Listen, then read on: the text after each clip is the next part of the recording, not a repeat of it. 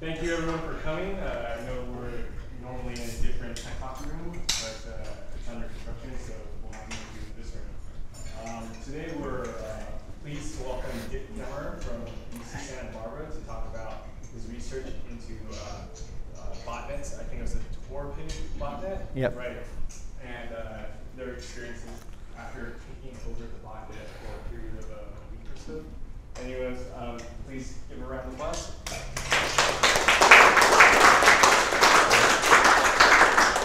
Okay, thank you for having me. I love your conference room. It's just really state of the art. I'd expect nothing better for Google. If you want to change the slide. So I'm not at the slide changer, so I'm going to regularly be saying, please change the slide.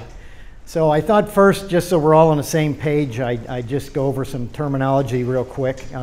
I assume most of you know all of this, but at least we're using the same names. A bot's an application that performs some action or set of actions on the behalf of a remote controller.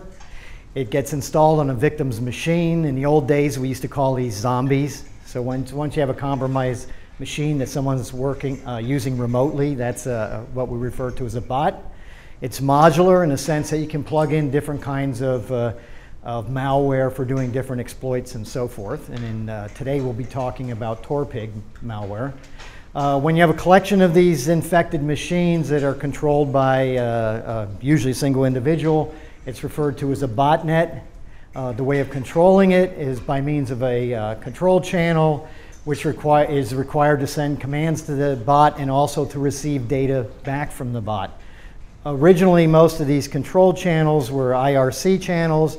Today, we're seeing more of them being HTTP and HTTPS, and some of them are actually peer-to-peer. Of course, in the peer-to-peer, then you don't have the central control that you do in the others.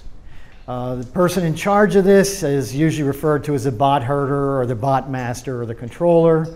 He owns or controls the channel, sends the commands to each of the bots, and collects the data from the botnet army. Usually the motivation is power or money. The motivation used to be put another notch in your belt. Today it's very, very much money driven. Yeah, so here, how about if I put a red dot on you when I want you to change it? Okay, next please. Okay, so let's talk a little bit specifically about Torpig. Before I do that, I want to just say Torpig is actually delivered by another malware called Mebroot. But I'm only going to tell you about those two lines right there about Mebroot.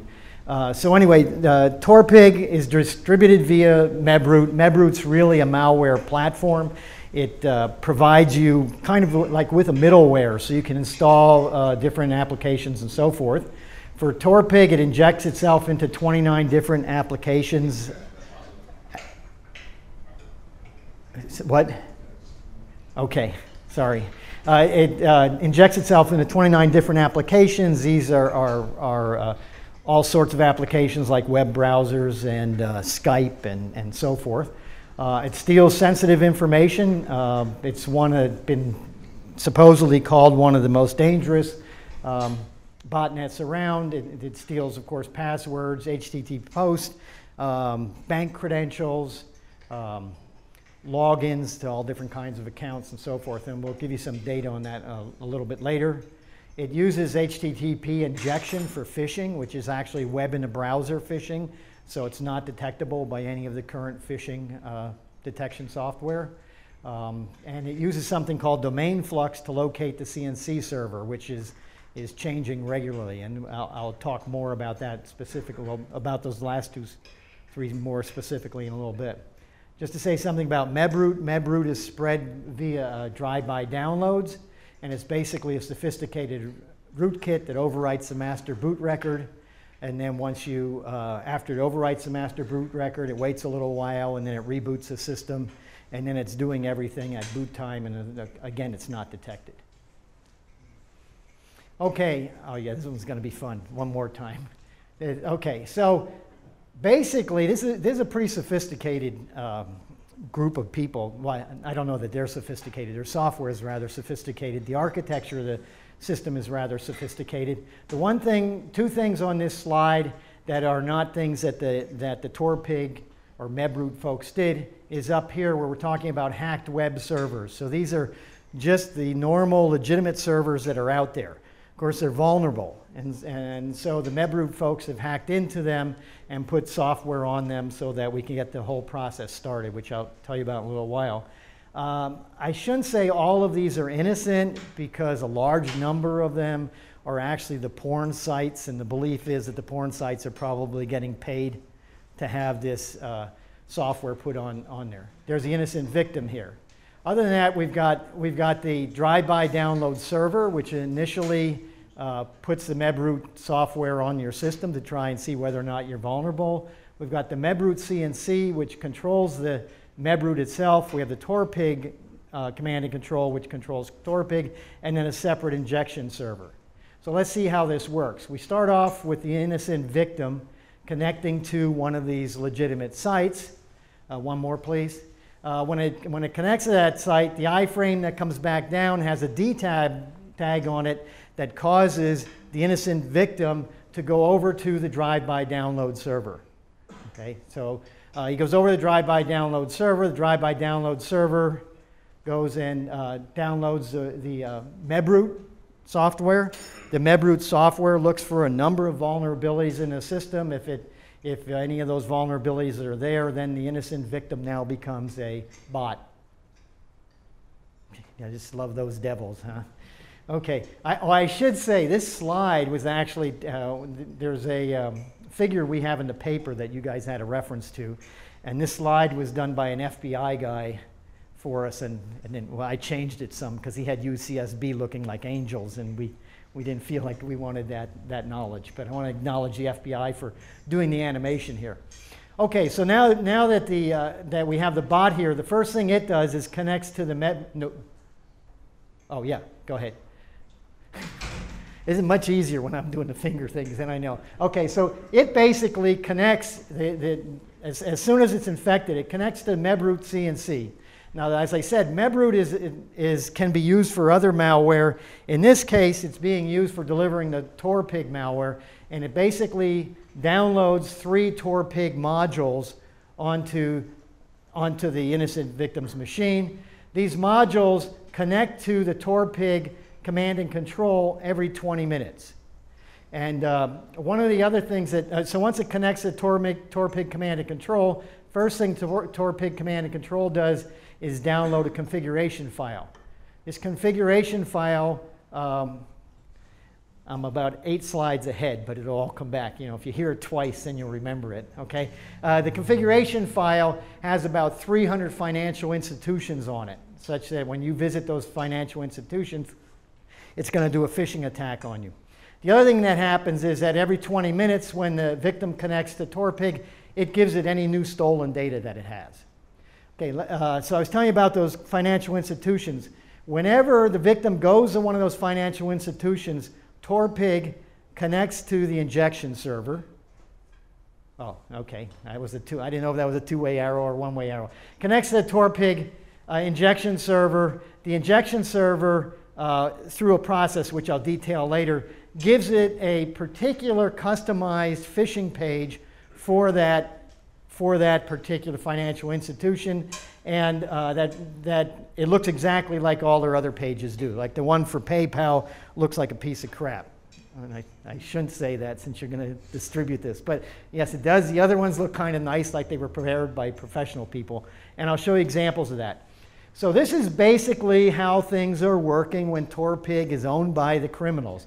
Every 20 minutes, it's connecting here, giving it any new stolen data. If the central command and control has any new commands, it downloads those. Every 2 hours, it connects to Mebroot to see whether Mebroot has anything to do. Okay? So what did we do? So we're the UCSB gauchos. That's actually the what do you call it? The mascot for UCSB, which I thought was kind of nice for us, although it's a black hat, not a gray hat.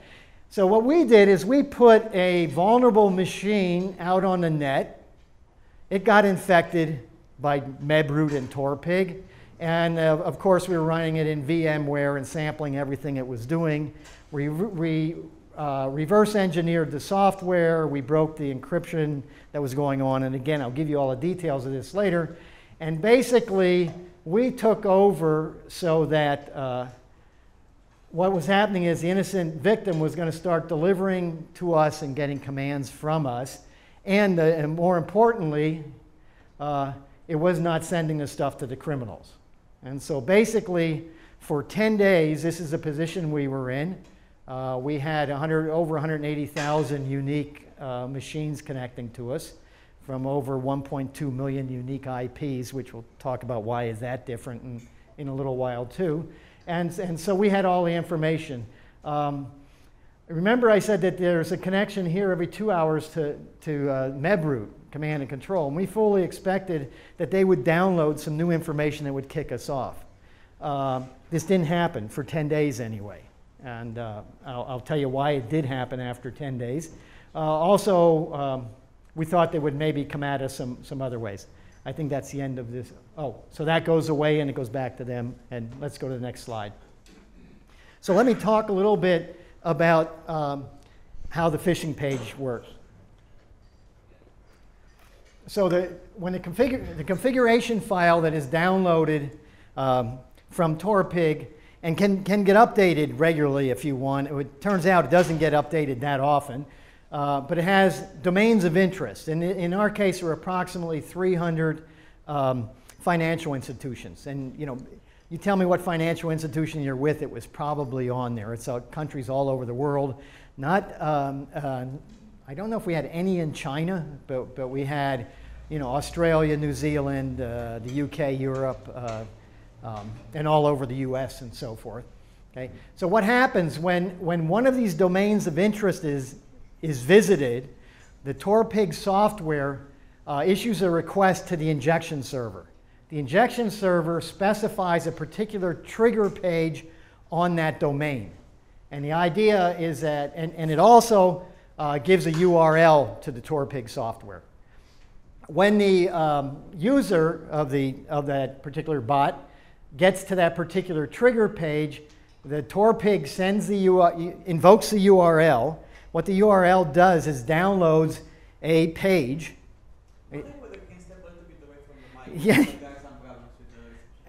Yeah, it's a problem for me. I'd like to step way away from that mic, but I don't know if that's okay with the other people. This should be fine. Okay, so basically, when you get to the trigger page, the Torpig invokes the URL, gets a phishing page back from the injection server.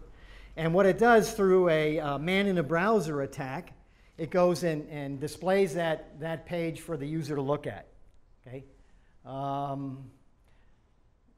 Let's see, what do I want to say? So the phishing page reproduces the look and style of the target website. So here's an example page for Wells Fargo, part of the page anyway, where you can see it looks just like Wells Fargo. If you bank at Wells Fargo, that looks like what your bank pages normally looks like. In fact, one of the things you're told to do is look up here to see whether or not it says Wells Fargo, and all at the end it says .hacker at bad domain or something. But it has the right domain there. It's doing SSL that all looks legitimate, and it's not caught by any of the phishing detectors. Of course, it asks for things like first name, last name, date of birth, social security number, mother's maiden name. If you go to the next one, just so we don't, this is one for Bank of America, and it asks some more questions there, which I can't read from here, and I'm sure you can't either. It says, your father's middle name, in what city was your mother born, all those sorts of things. Once you fill these out, you basically, you're ripe for identity theft, okay? And people would fill them out. The interesting thing was they would fill them out.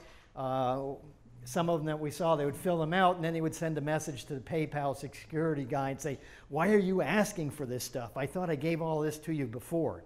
But they did it after they filled it out. So it's kind of interesting. Okay, next. Okay, so let's talk about domain flux. Domain flux is the way that you find out what command and control server to connect to. So first, let me give you a little bit of history. If you're looking to take down a botnet, first thing you want to do is either get one of your bots, one of your machines to be infected like we did, or you find infected machines out there. And if you find the infected machines, you can take them off. Okay, you can cleanse them and fix all the vulnerabilities. But if you take one machine out, or 10 or 15 or 200 out of 180,000, you don't have much effect. So what you really want to do is you want to go for the command and control servers. Okay? And so if you use if the command and control server uses a static IP address, then you can block or remove that host, so you can't go to that domain. Or if you're law enforcement, you can go there and physically capture the machine. And they actually had done that in the past for one of the Torpig machines, where they actually captured one and got a lot of data on it from that, and found out who was compromised. Okay, so, but remember, this is an arms race. You know, it's the hackers against the good guys, and it's constantly you start thwarting the common way that they're doing things, and they raise the bar. Okay, and so the first thing they did to raise the bar was something called fast flux, and with fast flux, you have the same domain name all the time, but where it goes to changes. Okay, and in this case, you just block the domain name. All right. What they did in Torpig, and they actually do this in Kemmerer also, and there were some earlier bots that did this. The idea is that the bots periodically generate a new command and control to go to. So when the software that's downloaded on the bot has a domain generation algorithm downloaded on it. In the case of Torpig, it changes once a week. For these domains, as I say, they change often. They use a local date, system time as input. And what you do is a bot master then just needs to register this domain. When it changes, all of the information starts coming to the bot master as it rolls over. Okay? What happens is, if you want to defend against this, you have to go and figure out all the possible domains that they could be registering, register them before the bot master does, and then you can take it over. And you'll see that that's what we did, but it's not as easy as it sounds. Next, please. Okay, so let's talk explicitly about domain flux for Torpig. As I said, each bot has a domain generation algorithm on it. We reverse engineered this domain generation algorithm. It also has 3 fixed domains that it goes to if everything else fails. Now, for the domain generation algorithm, it does 2 things. One is it generates a weekly domain name, which I'll refer to as WD. It also, at a daily rate if it needs to, it generates a daily domain name. And then every 20 minutes, the bot attempts to connect in order to the weekly domain name .com, and if that fails, and what I mean by if it fails, if that domain's not available, it's not out there, or if it connects to that domain and that domain doesn't respond in an appropriate way, doesn't have the right protocol, then it'll go to wd.net. If that fails, it'll roll over to wd.biz. If all 3 of those fail, then what it does is it tries a daily domain. And it generates a daily domain. It tries dd.com. If that fails, it goes to dd.net. If that fails, it goes to dd.biz. If all of those fail, then it tries 3 fixed domains that are hard-coded in the software. Okay? So in the past, while we were watching Torpig, it turns out that the criminals normally registered wd.com and sometimes wd.net. Okay, so they're interested in efficiency. First one it's going to, they get. And so what if you go on? So what we did is we wanted to get them to come to us instead of going to the criminals. Okay, and so first thing we did is reverse engineered the name generation algorithm, and figured out what the command and control protocol was. And as is always the case, one of our grad students noticed that the criminals hadn't registered wd.com or wd.net or any of those for about 3 weeks out from what the current date was. So we went and registered those domain names. Okay, so we registered wd.com and wd.net. Okay, it was either later that day or the next, and we registered them for the next for 3 weeks out, from January 29th to the whatever 3 weeks out was, the 22nd or something like that. February 22nd. Oh, here. I can read what's on my slide, then I'll know it. Okay. So we registered these domains ourselves. WD.com, WD.net, either the same day or the next day, the criminals registered WD.biz. Okay?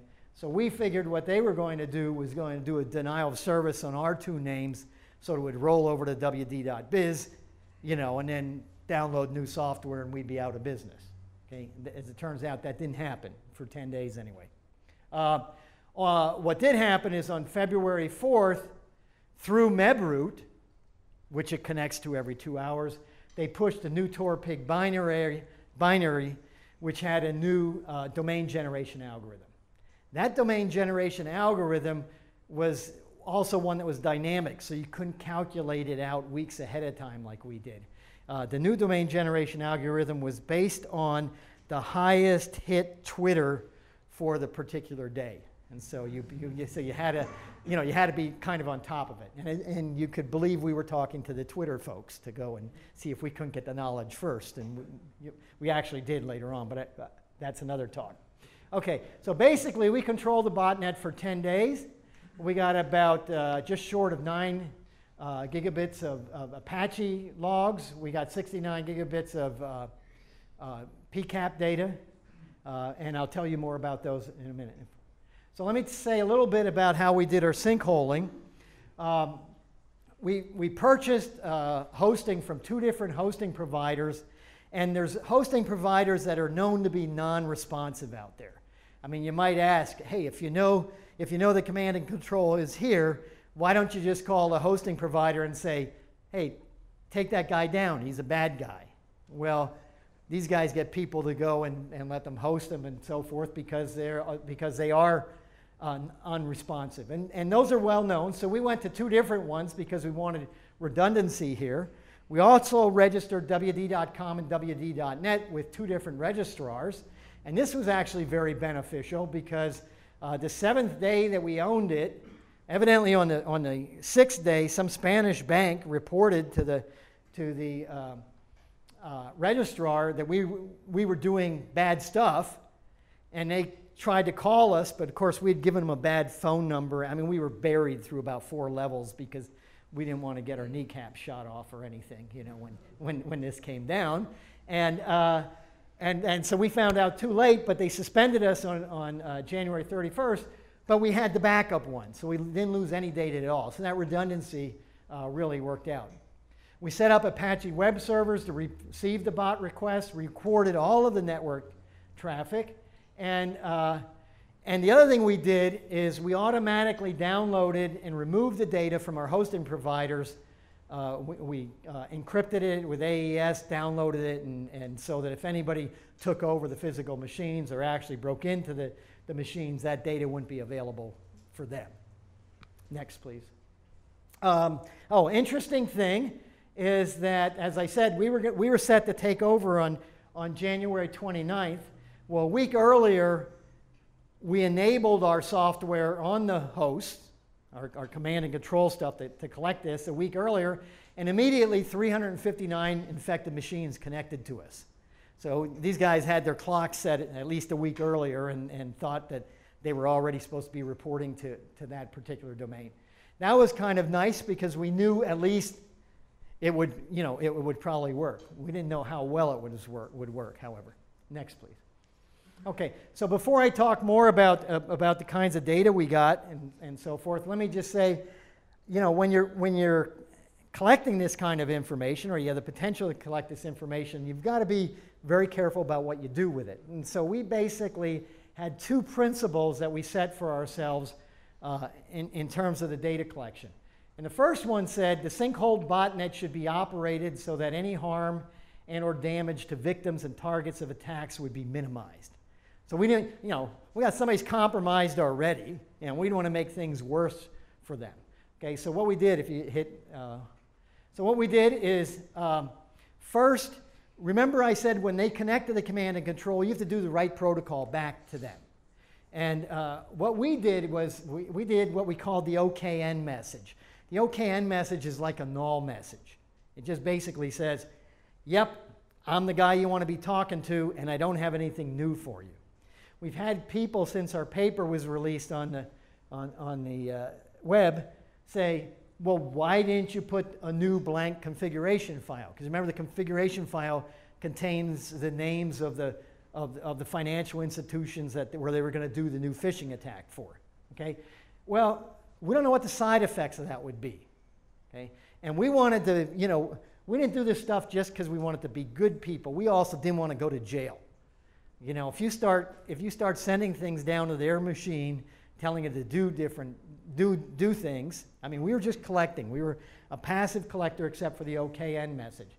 But we were really concerned of, suppose the compromised machine is something like a bank, and when you send down a blank configuration file, it has a side effect that, you know, turns off all of the life support things or something. You know, probably won't be that bad, but one never knows. And so we didn't do that. As I mentioned before, we removed the data from the servers regularly. We stored the data offline in encrypted form.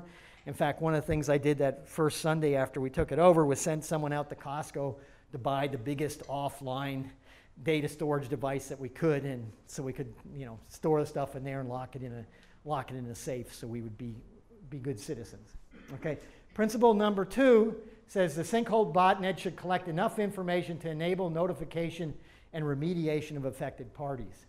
And so we worked with law enforcement, in particular with the FBI and the Department of Defense cybercrime units.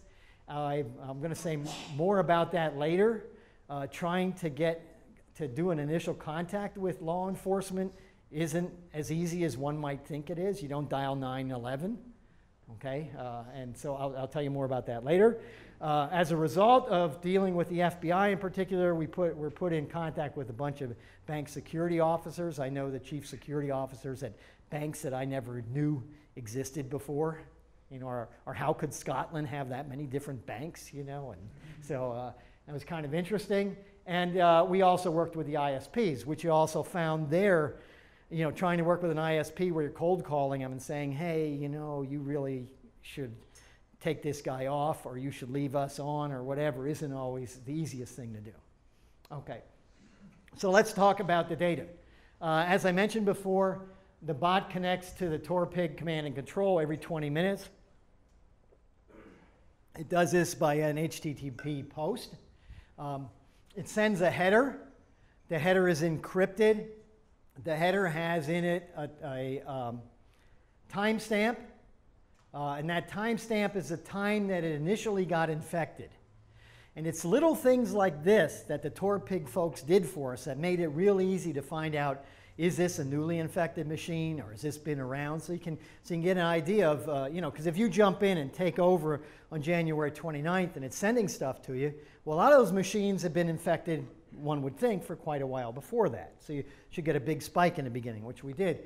But, you know, what you want to know is how many are getting infected each day, you know, of the 10 days we owned it. And that timestamp was one way that worked. The IP address, this is interesting. You'll see that we had one machine that had 700, it was either just short of 700 or just over 700 different IP addresses over the 10-day period. And if you see how many 20-minute connections there are in that, it was almost like it had a different IP every 20 minutes. Okay, and so this was something that was interesting, which I'll talk about again. Is we believe that many of the reports on the size of botnets that you've seen before are inflated. You know, probably an order of magnitude more than what they really are, and I'll tell you why we believe that. So there's a timestamp, the IP address, proxy ports, the operating system version, the locale. This is a unique ID, which I'll tell you more about. And basically, it was that we used to find out how many unique machines we had, as opposed to unique IP addresses. And then what was the Torpig build and what was the version number? Okay, so I said these guys were professional software developers. They did all the good things you should do if you're developing software. So let's talk about the network ID. It's an 8-byte value. It's used for encrypting the header and the data. And it's derived from hard disk information or a volume serial number. And so as it turns out, we could also tell whether or not, what I have down here, we could detect when there's a VMware machine, because then it always has that same number on all of them. Okay, and so, you know, unless someone went to the effort to go and change that. And so this served as a convenient, unique identifier. The body then, the optional body, if it has any stolen information to send, has any newly compromised accounts, anything that was posted. Everything that was posted was sent. Okay, so if you're doing your email, your web email through posting, we got all of that. Okay. Okay, and so when it sends this, the NID is in the clear. That's used to encrypt the header, and so once you know the encryption algorithm, it's fairly easy to decrypt all of the messages. And I should have mentioned it before. For Torpig, the encryption algorithm wasn't very sophisticated at all. For MEBROOT, they use we hope they use a very sophisticated encryption algorithm because no one's been able to break it yet. Okay, and obviously there are two different ones. Okay, next please. Okay, so I was telling you about size estimation. This is a count of number of infections. Normally when you read about botnets, it's usually based on the unique IP addresses. Okay, it turned out, this is problematic for a number of reasons. If you have DHCP connections, those in theory could change every time that you log on, or more often you'll see. If you're like me, I found that when I was on Verizon getting DHCP, I think I had the same IP address for the 4 years or whatever I was on Verizon, and I'd shut the machine down, pretty regularly. So, most people say, well, why is that a big deal?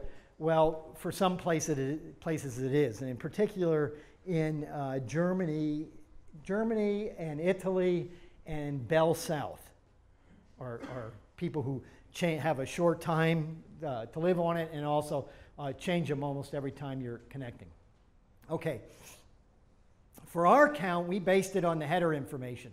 We based it basically on that NID that I told you about. We found, because we thought that should be unique. Okay, since it was based on a SCSI drive, and if that wasn't there on some other software, that should be unique. We found that we had a few, and when I say a few, I don't remember the exact number, but it was like in the hundreds that had repeated. That value was repeated, and we could tell from the location and so forth that it shouldn't be.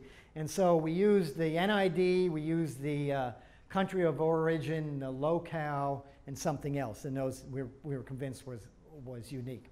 So here it shows you new Torpig IPs per hour.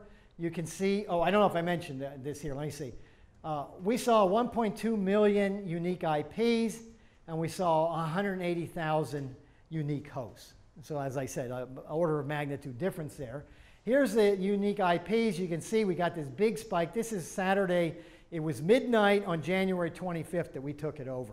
So we got a little trickling of things beforehand. Remember, if we went back a week before, we already had 300 and some almost 400 connected to us.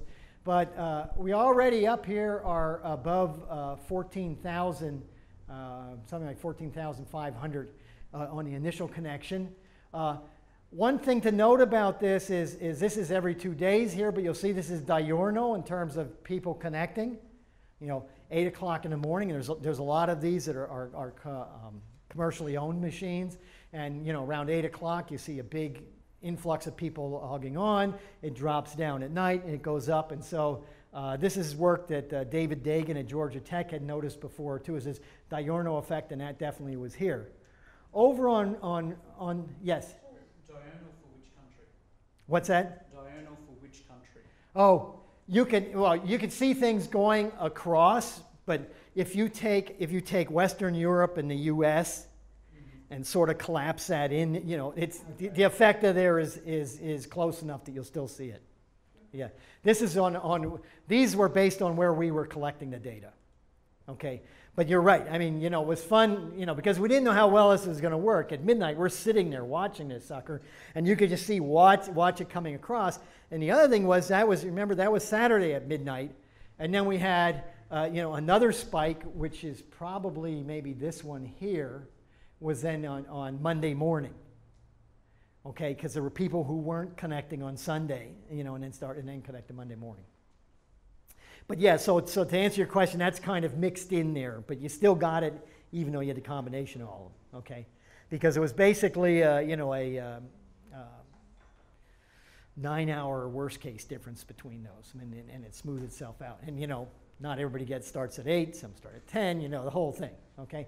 So here's the, using our host NIDS for it, and again you'll see there was a big spike in the beginning, but what you notice here is that it drops off, and we don't get that many as many unique ones. If you go to so also the average number of new IPs per now I'm trying to remember whether that was per hour.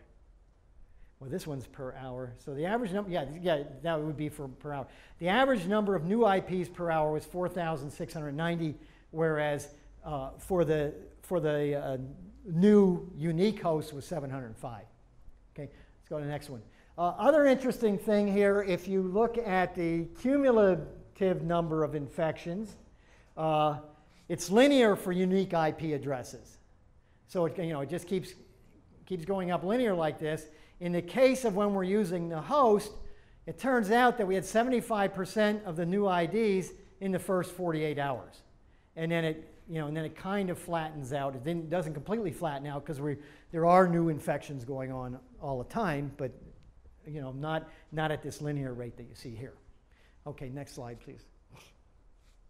So let me talk a little bit about the different threats. The obvious threat is the theft of financial data. But I also want to say a little bit of denial of service, proxy servers, and privacy threats, which I have to say are all conjecture on our part, but we back it up with real numbers. Whereas the theft of financial data, we have hard data on that actually happened. Next one, please. Okay. So there were 8,310 unique accounts from 410 different financial institutions. The top 5 were PayPal, Poste Italiano, Capital One, E-Trade, and Chase. I think in a paper I might list some more. The number 6 was somebody who was doing me a favor, and I said I wouldn't put their name in the paper or on the talk, so I cut it down from 10 to 5. But you think of whatever bank you're at, Wachovia, Chase, Bank of America, all of those you're going to see in here. And the other thing, which I don't think I mentioned to you before, the other thing that Torpig does, it goes to the password manager and steals passwords from there. Okay, and so 38% of the credentials that were stolen from the password manager. All right, and we know that because again, these guys men and women that wrote Torpig did a good job. They labeled it a specific way to say this came from the password manager. So it makes it really nice to go and analyze this data. We're kind of going like, yay, and things we didn't even think that they should put in there that they did, like the build number that I was telling you about. There's a different build number. I don't remember exactly how many of them there are. It's in the number's in our latest paper, but let's say about 12 different ones. But it turns out that the software with the different build numbers is exactly the same. And so the thing that we and other folks we've been working with are conjecturing about that is that they're actually selling their services. And they're selling it to, different ones distinguished by the different build numbers. Okay, and there's some, other work been done that substantiates that that's a reasonable thing to guess. Okay, we also got 1,660 credit cards. Top 5 were Visa, MasterCard, American Express, Maestro, and Discover. 49% of them were from the US, 12% from Italy, and 8% from Spain, and then, dribbled off after that. Typically, we had 1 credit card per person, but there were exceptions. Oh, I thought I had the exception in there. Somebody had 30 credit cards that were compromised, okay? And so we looked a little more into see if we could get a little more information about this particular bot, and it turns out that it was somebody who was providing a service for other folks and holding their credit cards for them. So, if you sleep well at night to know, you have your, whether it be, people doing your flight reservations or whatever, beware, okay? One question is, well, what's the value of the financial information? Well, Symantec in 2008 estimated that credit card value ranges from 10 cents to $25. Okay. Oh, and I should mention, how do we get in this business, you may be asking. Okay. Well, we have an NSF grant to study the underground economy. Okay. And so this is, what we're talking about today is sort of the first step of that, somebody who's collecting this stuff. And it turns out that the people that collect it, they're never going to get caught using a credit card because, you know, they're selling it to someone else. And when they're selling them in bulk, that's when you get this 10 cents value. If somebody's out there selling an individual credit card because they're a waiter at a restaurant and don't have anything to do with cyber security, they, you know, copied it off or used their cell phone. You don't even have to write anymore. That's closer to 25. So anyway, bank accounts range from $10 to $1,000. And so what we did is we looked at the new accounts and the new credit cards that we got. So we didn't count anything twice. And this graph, which I'm sure no one other than the people sitting right under it with the bad necks can see, I believe this one here is the count of new credit cards and new accounts. And this one is the max, and this one is the min. And the value, if you look at, take both those minimum values, the value over the 10-day period would be 83,000 minimum and up to 8.3 million at the maximum. Okay, assuming you turn all of those over. Okay, next. Okay, so another threat I just want to say a little bit about is a denial of service threat. There were more than 60,000 active hosts at any given time. And so what we did is we used IP2 location database to determine network speeds. And we found out that cable and DSL modem make up about 65% of the infected hosts. Okay? And we used the cable modem and DSL speeds in the US because they're well known to be the slowest in the world. And we used that upstream bandwidth, which is 435 kilobits per second, and did the math on this, and this yields greater than 17 gigabits of information per second from DSL and cable. Okay, and with that, you could do a pretty good denial of service attack on somebody if you want to aim it at the same person. If you want to do. The other thing is that the corporate networks made up about 22% of the infected hosts, and they have even faster speeds, and so that number of 7 is very conservative there. So the possibility of using the bot for a denial of service, which used to be the original use for botnets. Now, you remember the attack on CNN back in 2002 and so forth. It was just to bring it down. In fact, there was an attack recently on, was it, no, couldn't have been Twitter. Was it Twitter? Yeah, okay. All right, so let's look at the next one. Oh, I told you that, good. Just in case I forget, you know. Okay, proxy servers. When Torpig, when a machine first gets compromised, Torpig opens both a SOX and an HTTP proxy. 20% of the infected machines that are in the botnet are publicly reachable. And we went to the Spam House blacklist, and it turns out that only 2.45% of those are on the blacklist, which means the other 97% are usable, and of the 20% that's publicly reachable. And so these could very easily be used for spamming. Okay, and you know, and I would venture a guess that most of the spam that we all get, a good portion of it is done by botnets, you know, illegal botnets. Okay, next. Okay, privacy. Remember, we collect everything that's posted gets sent to the command and control. So that means if you're doing webmail, web traffic, forum message, and so forth. And so we decided we just wanted to look at this a little bit. I'll tell you later when I talk about ethics. You know, there's this real question of should you be looking at people's mail? And in fact, when I contacted the DOD cipher guy, cyber crime guy, he said, yeah, I'll talk to you if you have DOD information. I said, we do. And then he wanted it, but he said, I don't want any of the email. He said, I don't want there to be any chance that I even have that on my stuff. And so, you know, there's a lot of problem about that. So we try to do a hands-off, hands-on, I don't know, approach to getting some information about what kind of people's machines are compromised. And so we focused on around 6,500 messages that were in English, because we didn't want to have to bother trying to translate them, and that were 250 characters or longer. And it turns out that about 14% of those were about jobs and resumes, looking for jobs and resumes. 7% were discussing money. How do we know this? We took keywords that would be obvious keywords to search for in doing this sort of thing. 7% discuss money, 6% sport fans, 5% preparing for exams, and 4% doing partners, sex, blah, blah, blah. I should take that line out of there, I guess. Online, okay. Interesting thing about it is that a lot of them are concerned about online security. You know, we saw all these messages, like one of the interesting messages said, yeah, I'm back online now. I had some malware, but I'm cleaned up and everything's fine now. I go, yeah, sure you are, right?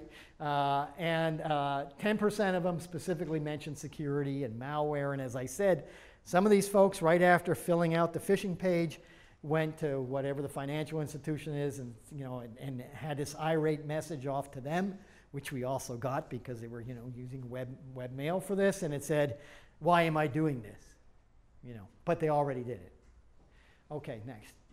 Okay, so one of the things we did, since we had so many passwords that were collected, we had almost 300,000 unique credentials.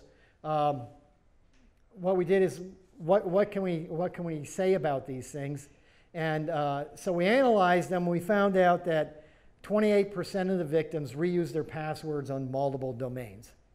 Probably, you know, not such a big surprise. If you go to the next one, we said, well, can we get more information about this? We know they're reusing them, okay? And so we said, well, how strong are these passwords? You know, if we weren't capturing them this way, you know, if you use usual password guessing, how strong would they be? Okay, so we used John the Ripper, and we had to take, you know, some of these passwords and put them in a Unix form in order to do that. Okay, but we used John the Ripper to assess the strength of the passwords, and it turned out when we did that, we had 173,000 unique passwords, getting rid of all the duplicates.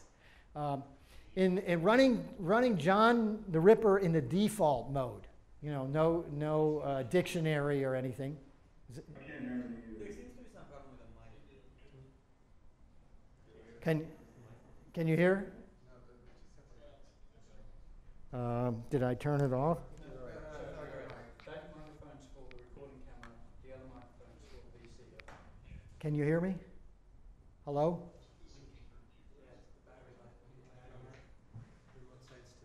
Okay. Should I sign? We're going for battery. Well, it's blinking. I don't know what that is.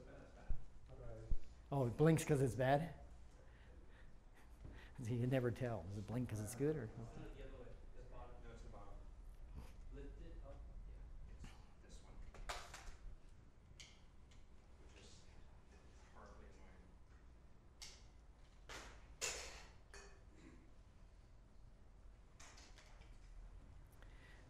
There's something up there. I don't know.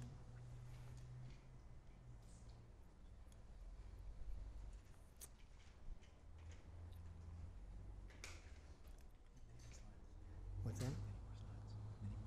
No. Am I supposed to be done by 1? I thought we started 7 minutes late. We go 7. Okay. So basically, we used John the Ripper on the unique password file, 173,000 of them. And we found out that, and this was, we ran it first just in the default mode with no special dictionary or anything like that. And we got 56,000 of them in just over an hour, in 65 minutes. We then used a large word list, and we got 14,000 in the next 10 minutes. So we're talking about, you know, an hour and a quarter. We got 14,000 of them. So 40% were cracked in less than 75 minutes. We then ran it for 24 hours and got another 30,000. And if you go to the slide, which again you can't see, this just gives you that information. We got the 40% of them, and then the next bump there, and then the 24 hours there. Okay, let's go to the next one. Okay, so what about, let me say a little bit about criminal retribution, a little bit about law enforcement. These are kind of, maybe this should have been lessons learned instead of what about, but, and repatriating the data and ethics. So if we go to criminal retribution. So the big concern on January 25th, the first day, it was midnight when we took over this thing. I wasn't at the lab, but I had a grad student reporting regularly, sending out emails. Now we have this many accounts. We have this much data. You know, it was like the sky's falling. Okay, so Sunday afternoon, we were in the lab talking about what to do. And my biggest concern at the time was the criminals, because these guys were known to be bad guys, are going to come to get us, shoot off our kneecaps, as I said. If you do the next one. More realistically, I mean, I did worry about that one. In fact, I still worry about this a little bit. That's why when you said, can we publicly post this, you know, I'm going like, okay, I've given a talk on this a couple times already. They probably know who I am. More realistically, we were concerned that they were going to DDoS us. Because if you remember, we only owned the first 2 domains. If they DDoS our hosts, it'll roll over to .biz, and then they could download their stuff. Okay, next. So the biggest question I have, and I still don't have a definite answer of this, is why did it take them 10 days to download a new domain generation algorithm? Okay, because that's basically what they did. You know, some of our thoughts, one of my students said, well, maybe the guy in charge of it was on vacation. I said, okay, that could be plausible. I think maybe a more plausible one was they wanted to find out who it was that took it from them.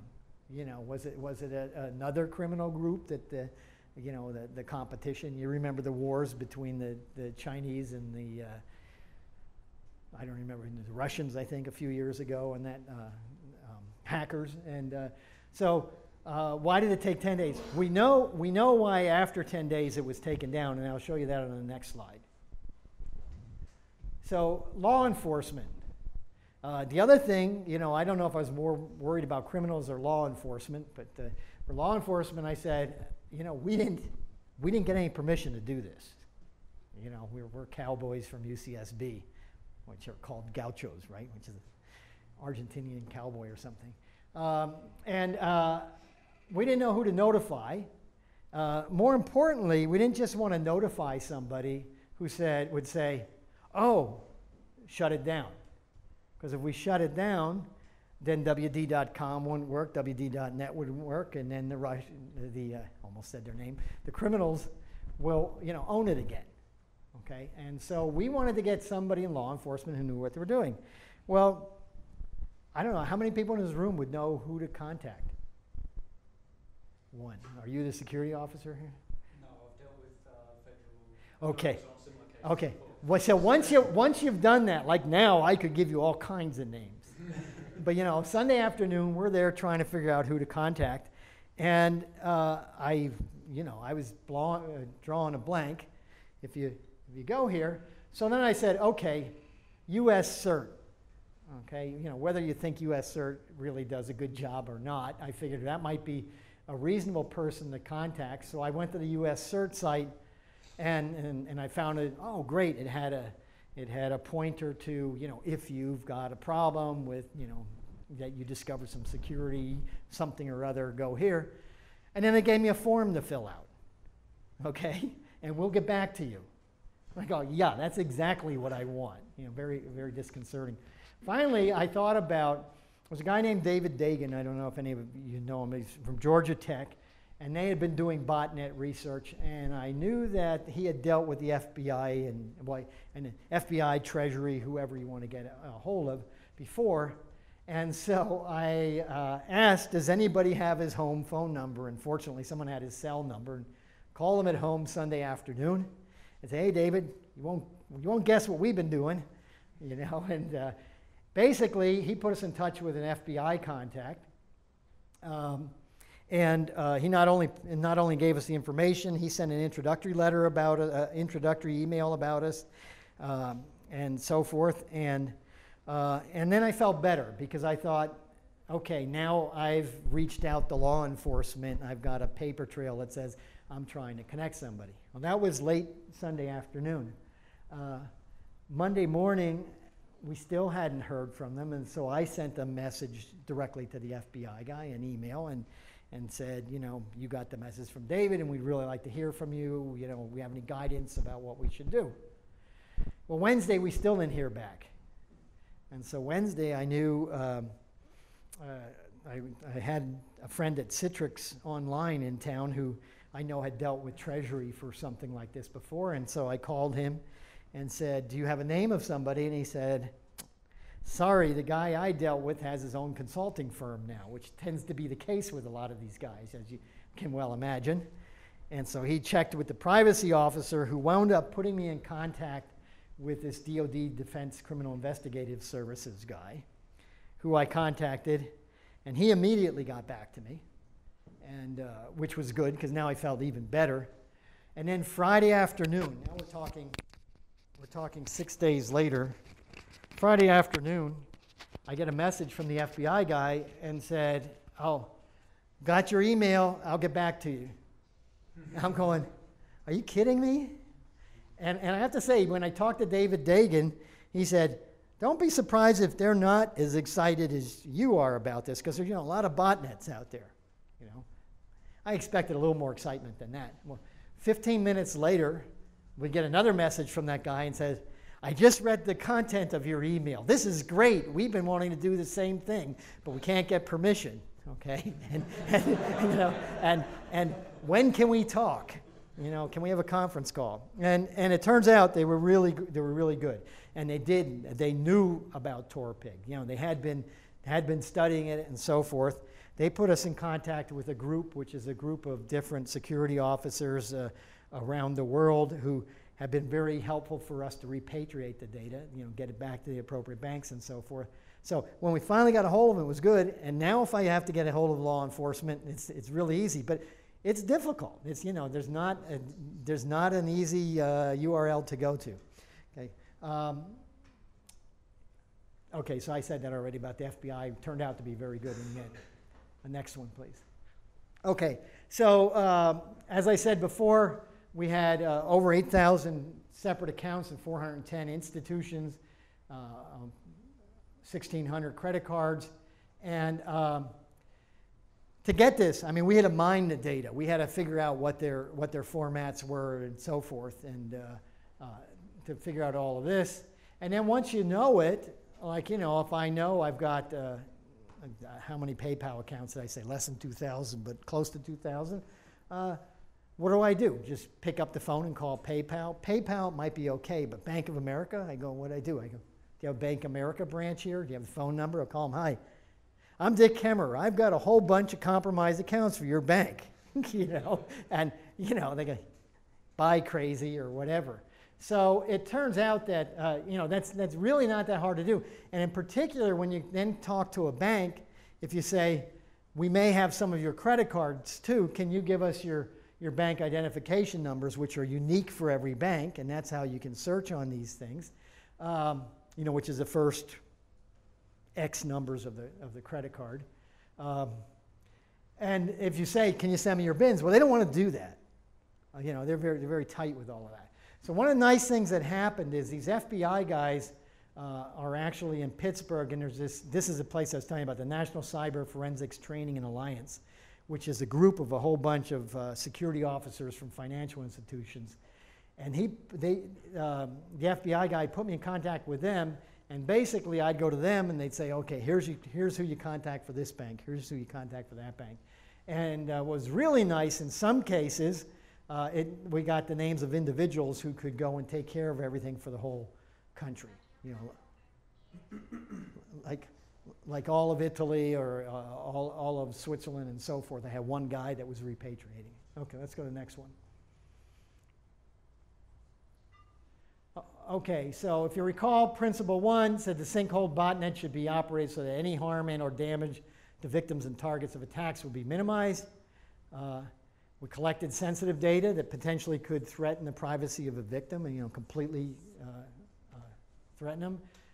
One question, which I mentioned before, should emails be viewed at all? I mean, there's people that feel very strongly you should not look at that at all, even in a data mining way, which you were using for those things.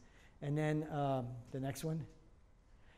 A lot of my academic colleagues, after they saw our paper, asked this question: did you have, if you're not familiar with IRB, Internal Review Board? They're the ones that, and for us in academia, whenever we put in a grant proposal, there's this thing you check and it says, are you dealing with any human subjects or anything like that? And we go, nah, we're not doing that, no, right? And of course on this stuff we put no, because if you say yes, then they get out this whole stack of paper they have to fill out. Well, it turns out we're not working with human subjects, and we didn't plan on getting this kind of data, so we said no. But there's this other little catch in there. Any data that can be used to identify an individual needs IRB approval. Well, I now have IRB approval. Unfortunately, I got it after the fact on this thing. But it's something just, in particular for people that are working on this thing, as a legitimate one, you have to do it. Like, I won't ever put anything in again where there's a chance of me getting this data without getting IRB approval first, okay? And I still don't know about the email and stuff like that. I mean, we're kind of backing off from that as much as possible. Let's say, so conclusion, we had other people have gotten data on botnets. Generally, one of them, there was one on Conficker, which a former student of mine was doing at, who's up now at SRI International with Conficker, collected a lot of data where they posed as a command and control, but they didn't know the protocol to respond to it. So these places would connect once. And so if you do these passive sort of things, you get a partial view of it. We were fortunate. We got everybody on Torpig, during that 10-day period connected to us. Oh, I thought of something I forgot. Can you go back a slide? Another slide? Okay, it's going to take too long. I wanted to say something about the FBI. One more. Okay, FBI was very good to us. Okay, I wanted to tell you why it was 10 days.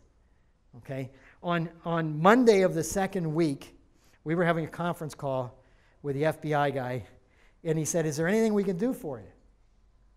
Because we're doing the usual thing, anything you want. And we said, in fact, Giovanni Vigna, who was my colleague, said, "Well, we only own the domains for the 3 weeks out. And a week and a half is almost gone, and the criminals own them for the 3 weeks after that. If you could, if we had a way of taking down their hosts, or the domains names, then maybe we could get in there, because we already, the other thing is, after they signed up for .com and .net, we signed up for .biz for those 3 weeks, so it would have rolled over to us. Said, any way you can knock them out? And he said, oh, we could probably do that. And we said, well, they're registered in these people that are well known for not responding. And he said, everything comes back to the U.S. Very confidently he said that. And so Tuesday at about 11:30, we got an email from him, and he said, their domains are gone. Okay, and sure enough, we checked, and their domains were gone. And 45 minutes after that, they downloaded a new MEBroot binary, new Torpig binary on all of the machines through MEBroot. So it was kind of, the FBI also had a bad side effect for us, on that. But and so in trying to answer the question of why did they wait 10 days, I think that sort of answers, if they thought, hey, this is our competition and we want to know who they are, see what they do, so we can decide how to do it.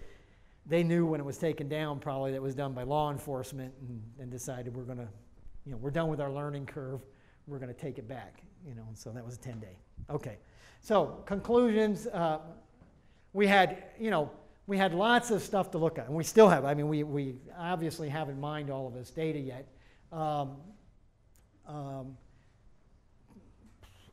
The thing about distinct IPs, they're probably overestimated by an order of magnitude. Botnet victims are are users with poorly maintained machines because they have the vulnerabilities available. They choose easily guessable passwords to protect sensitive data. And then this last one was just, you know, what I told you about, just interacting with registrars, hosting facilities, victim institutions isn't always easy. And, you know, obviously, I didn't do this alone.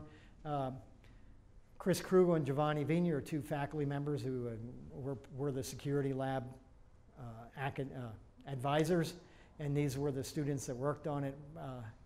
Brett was the guy that noticed that it was not being used, you know, 3 weeks out or whatever, and then the rest of them participated in their ways. And questions? That's a place I have to live. It's really awful. I hate it. You know, I wish we had traffic like I had coming over to Sepulveda Pass this morning. Okay, yeah, questions?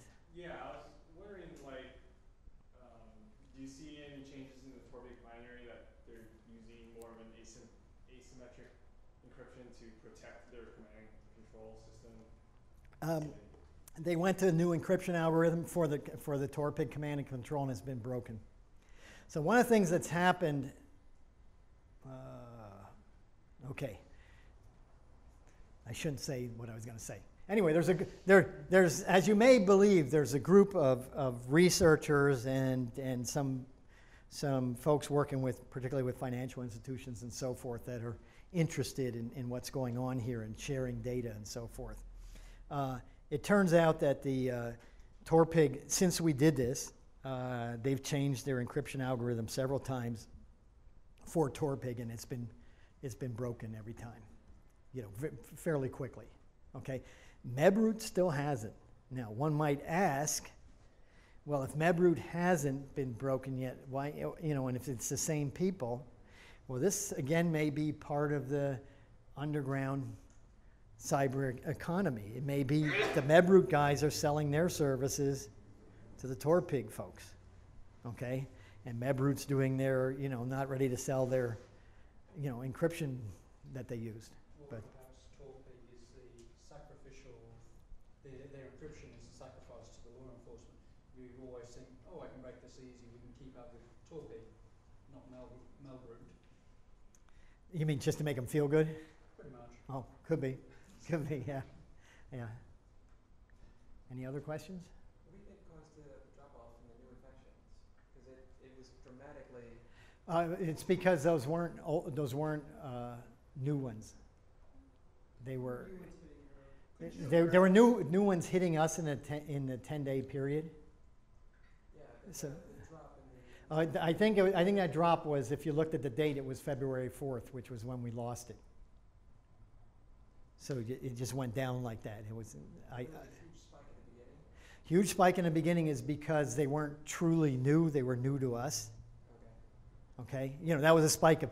So if you've got people that were infected 2 weeks ago or a month ago or whatever, who are still connecting to command and control every 20 days, that's us. So that was those, and then the new ones were going across. But when you saw the drop, like even the new financial institutions, I don't know if you guys got the pointer to the paper on this. Did you send that around or? Anyway, I knew Ors had it because he told me he was reading it. But there's a paper, and I can give you the pointer to it if you want. It's going to be if you go to our site, you know, UCSB SecLab, it'll be there. But those slides are there. But even on the new accounts, which was fairly flat right to the thing, but then you see the drop because that was February 4th. Okay. When we lost a botnet, yeah. And so it didn't drop off just like that because not everybody got downloaded the stuff, you know, immediately. Yes. The other question was on Seattle. Seattle. A question from Seattle. If you ever get a chance to do this again, would it be an opportunity to possibly disinfect all of those bots? Not on my watch. I wouldn't do. I'm looking at him and he can't tell I'm looking at him. Oh, I wouldn't do that. Oh, I mean, I don't want to be sending stuff down there to them. The most I would do would be to notify them and say, here, you can download this patch from here to disinfect. And the other thing that happened, I'm trying to see your reaction, but I see that it's not caught up. The other thing is that most of the machine, or a large portion of the machines were also infected with other malware, when we had reports on stuff like that. So I think it would be good to notify them. I don't want to get in the game of actively downloading stuff on your machine. Okay? Okay. Yeah. Someone else could do that, though. Yes? Are there any effective means of disinfecting the machines that you guys work with? Are there any what? Effective means of disinfecting the machines? Anyone Uh, have any effective detection in this? For Torpig?